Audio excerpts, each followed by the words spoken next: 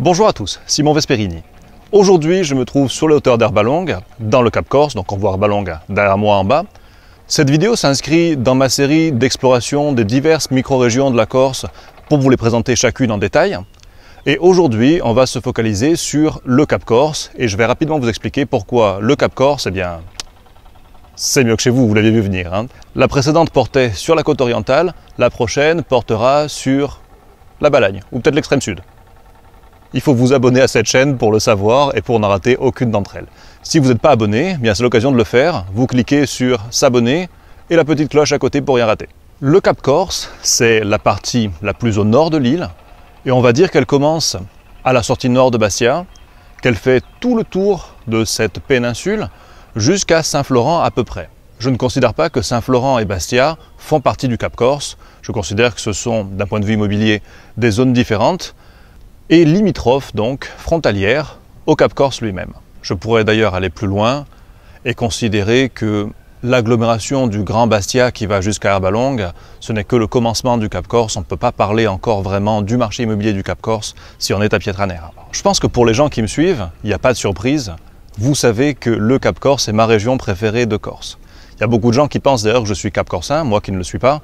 Mais c'est vrai que j'ai passé tellement de temps par ici, j'y connais tellement de monde, j'y ai tellement un attachement que quelque part, oui, ça pourrait être chez moi. Mais c'est pas le cas, je suis adopté dans le Cap Corse.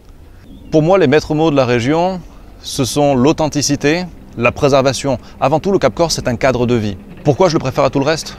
Déjà, on n'a pas de tourisme de masse. C'est-à-dire qu'on a la mer à proximité, on a la montagne à proximité, mais contrairement à la Balagne, contrairement à l'extrême sud, on n'a pas beaucoup de tourisme ici, et que si on l'a, on a un tourisme de qualité, de gens qui, comme vous et moi, recherchent un cadre de vie, recherchent une tranquillité, et cette proximité avec la nature qu'offre le Cap Corse. Un autre de ses avantages, c'est que le Cap Corse, le vrai, donc pas Pietraner, eh bien c'est moins cher que bien d'autres régions qui sont peut-être aussi belles, mais ici on trouve quand même des prix plus attractifs. Je ne vais pas parler là-dedans des quelques spots, puisqu'on a quelques spots. Les spots qui sont prisés et qui coûtent cher, c'est vite vu. L'agglomération bastiaise, Herbalongue, Marine de Barcage, Marine de Cinturi, Marine de Pine. Et je crois qu'on en est là. Pour le reste, les prix sont en général intéressants et attractifs en rapport à d'autres régions. Ce que j'aime également ici aussi, les gens s'inquiètent toujours, mais est-ce qu'on va pas me faire un immeuble là? Est-ce qu'on va me faire un lotissement? Est-ce qu'il va sortir des résidences à tout bout de champ? Le Cap Corse, de par sa topographie, c'est montagneux, c'est le moins qu'on puisse dire, tout est en pente. C'est difficilement aménageable sur de l'immobilier qu'on va appeler de tout venant. Donc on est dans un cadre qui est préservé et qui devrait le demeurer. Le Cap Corse aussi, bien sûr, c'est la mer. Mais le Cap Corse, c'est la montagne. Le Cap Corse, il faut savoir que ça fait 20 km de large. Alors où que vous vous trouviez dans le Cap, vous n'êtes jamais loin de la mer.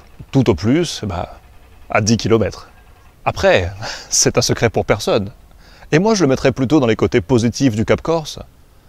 Ils sont fous, les Cap-Corsains, oui. Mais c'est une belle folie, elle est utile, elle est une folie douce d'une façon. Disons que leur approche d'attachement farouche à leur terre fait qu'on sera préservé du tourisme de masse. Il n'y a pas grand monde qui a envie de s'aventurer à être irrespectueux sur les routes du Cap Corse, par exemple. Et d'un autre côté, ça ne favorise pas le développement d'un immobilier que j'appellerais de tout venant, de développement urbain trop important. Puisqu'ils ont effectivement cet attachement à leur terre, le Cap Corse, ça reste sauvage. Les Cap-Corsains, ils restent sauvages aussi. À l'origine, mon attachement pour le Cap Corse vient de la présence des fameuses maisons des Américains et de tout cet immobilier, on va dire historique, patrimonial, qui est tellement emblématique du lieu. Il faut savoir que quand je crée mon activité dans l'immobilier, dans un premier temps, mon seul objectif, ma seule volonté, c'est de commercialiser les maisons de maître du Cap Corse. Je ne veux faire que ça. Et à cette époque-là, d'ailleurs, je ne fais que ça. C'est ça qui me motive, c'est ça qui me pousse à me lancer dans l'immobilier. Après, par la force des choses, qui dit maison de maître, dit couvent, monastère, dit grosse maison familiale, igazogne dans certains villages du Cap, et ainsi de suite. Après, l'activité s'est éventuellement développée plus loin.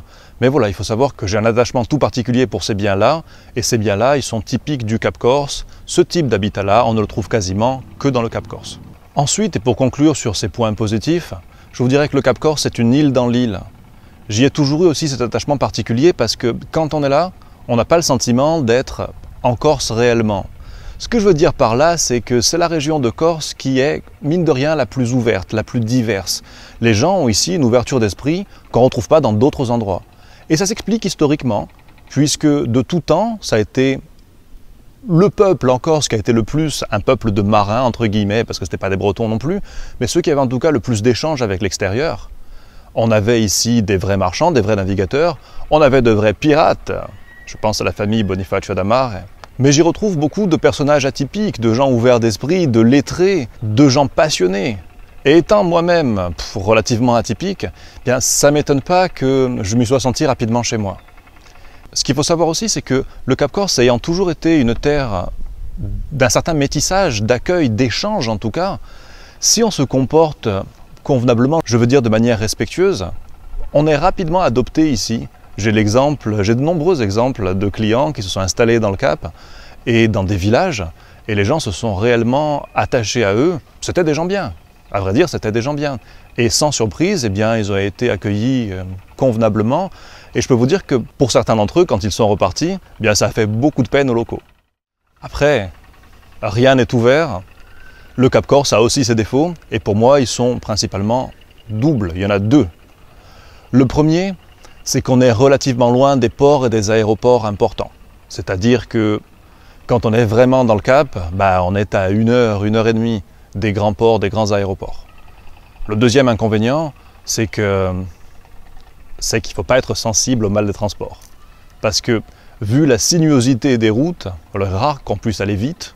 Quand il y a une ligne droite, on en profite pour doubler. Mais en général, c'est un long enchaînement de virages dans un sens, dans l'autre, souvent des virages serrés. Donc on n'a pas forcément là les grandes lignes droites de la plaine orientale. Mais ce sont des facteurs qui sont aussi garants de la préservation des lieux. À ce stade, bien, je vais vous remercier de votre visionnage. Si cette vidéo vous a apporté quelque chose, n'hésitez pas à y mettre un pouce, à la liker.